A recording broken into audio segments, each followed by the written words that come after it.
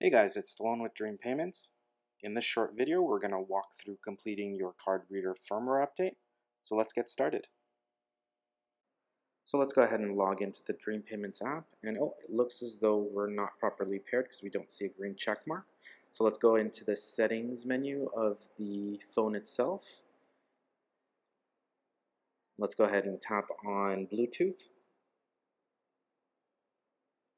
And let's go ahead and locate the card reader. So let's go ahead and tap on that there to go ahead and connect it.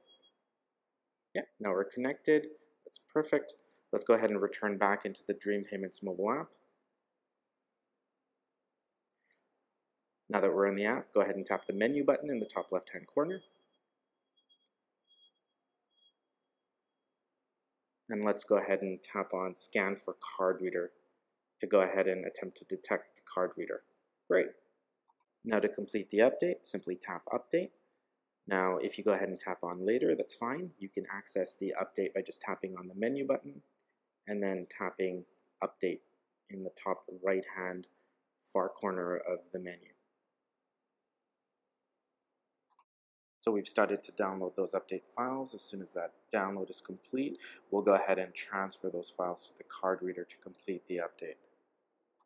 So here I'm using an iPhone to complete the firmware update to my card reader.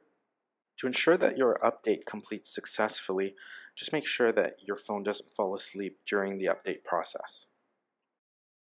So the download and transfer process should take approximately 10 minutes to complete, but as you can see, we've jumped ahead and we're at transfer 5 of 5 here. So we're just going to wait for that to complete, and there we go. The update has completed successfully.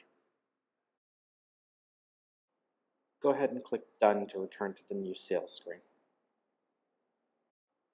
So at this point, your reader should display a welcome screen, at which point you can go ahead and return to the settings menu of your iPhone. So let's go ahead and do that now. Let's tap the home button, let's find the settings button, and let's go ahead and repair. So tap Bluetooth, go ahead and tap on the reader again to go ahead and connect.